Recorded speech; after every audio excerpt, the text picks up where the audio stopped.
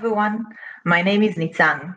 Have you ever done a fundamental mistake at work that cost you time and effort to fix? Well, I had, and it was a wrong design of a data model. That happened a few years ago, and since then I've learned one thing or two. And today I'm going to share the learnings with you in this session, designing a data model that will address your business needs. We're going to talk about why do we need to create a good design, but focus more on how to do that. I'm going to present 3 stages for designing a good data model, and in the end, share some tips to help you test yourselves ahead of the development phase. Just before we start, let me give a brief introduction of myself. So my name is Nitzan and I work for Amazon as a business intelligence engineer. I'm based in London. I've graduated from Ben Gurion University, a top university in Israel, majored in industrial engineering, and I live with my spouse, my son, and my dog. So why do we need a good design? Every data model, every data product goes through these following stages. The first one is the design, which we are going to cover today. The second one is the ETL, the extract, transform, and load, meaning taking raw data and converting it to aggregated table according to the design that we done in the first phase by creating a data pipeline. These aggregated tables are going to be converted into a front-end view where the users will be able to see the data and the insights that they are looking for. The problem is that if there are gaps in the design, everything will be incorrect, and eventually the front end will not give the users the insights that they need to see. Unfortunately, as I mentioned in the beginning, I've learned it the hard way, where I created a design that was missing a fundamental dimension. I needed to start everything from the beginning, the design, the ETL, and the front end. So what are the steps for designing a good data model?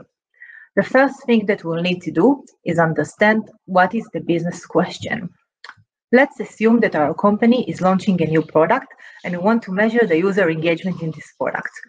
More specifically, we want to measure the daily new users, the daily active users, the monthly active users, the conversion rate, and the average engagement time. These requirements look really good and they are not vague, but sometimes we can get requests that are really vague. It's important to understand exactly what they mean. Besides the requirements themselves, it's important to understand the definitions. For example, what is an active user? Is it a user who only has an account, or is it a user who logged in a specific frequency? Conversion rate. What is a user who converted? Is it a user who completed the onboarding? Is it a user who clicked? Is it a user who made a purchase? All of these definitions may vary from company to company, from product to product, and sometimes even people who work on the same product within the same company may have different perspective of what these things are. It's important to make sure that everyone are on the same page.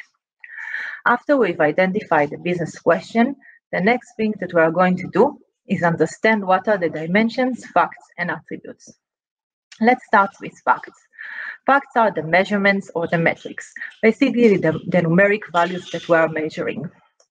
If we will take the question, how many daily or monthly active users, we'll need to save the fact, number of active users. In order to answer the question, what is the conversion rate, we'll need to save the conversions and the views. In order to answer the question, what's the average engagement time, we'll need to save 2 facts, total engagement time and number of engagements. The second and the third questions relate to ratio.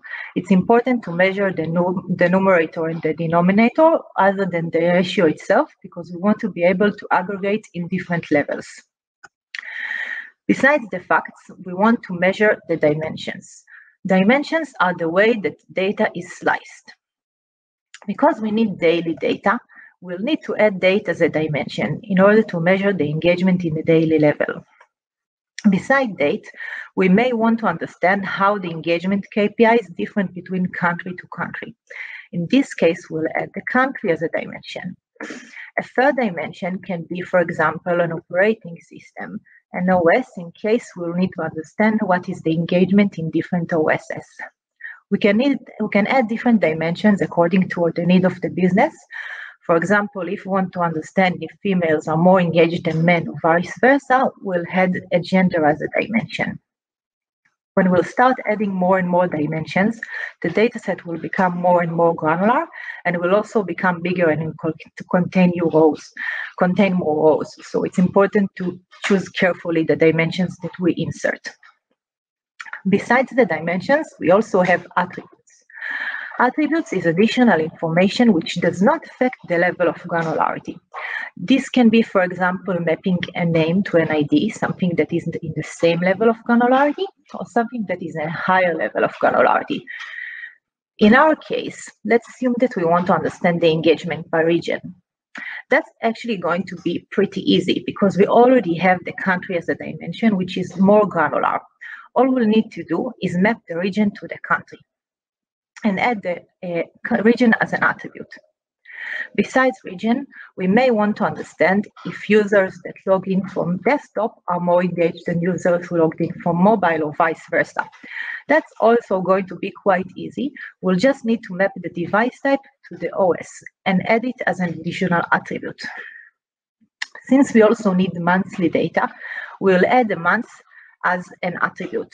We also have daily level of granularity. So what we'll need to do is to create a date hierarchy that will create a date, a month, a quarter, a year, etc.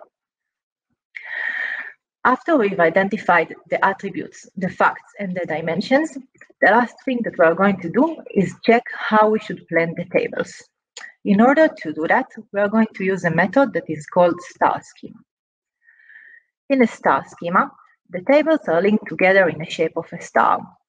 The fact table in the middle will contain all of our dimensions and all of our facts. This table will be linked to different dimensions table.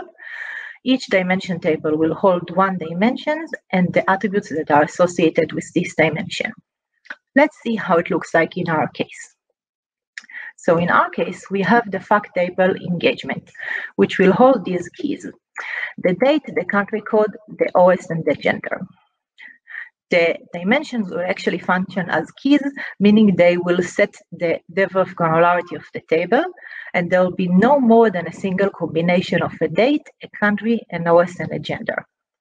Besides this dimension, the fact table will hold the facts: active users and new users, number of views and number of conversions in order to measure the conversion rate, and total engagement time and number of engagement in order to measure the average engagement time. Besides the fact table, we are going to have the different dimensions table. The first one is the dimension OS, which will hold the ID and the attributes OS name and device type. The country dimension will hold the country code and the country name and the mapping to the different regions. And the dimension date will hold the date hierarchy: the date, the month, the quarter, and the year. So looks like we've finished and we have a data set that works, which is great. Now, how do we check that we got it right? In order to do that, we are going to go back to the business questions and try to answer them by using the data set that we created. Let's take an example from our use case. What was the conversion rate in January 2021 for females who logged in from mobile devices from Israel? Let's query the data model that we created. We are going to select the number of conversions divided by number of views from three tables. The first one is the engagement table. We'll also join the OS and the dates table, and we'll filter the relevant dimensions and attributes: the month, the year, the gender, the device type, and the country code.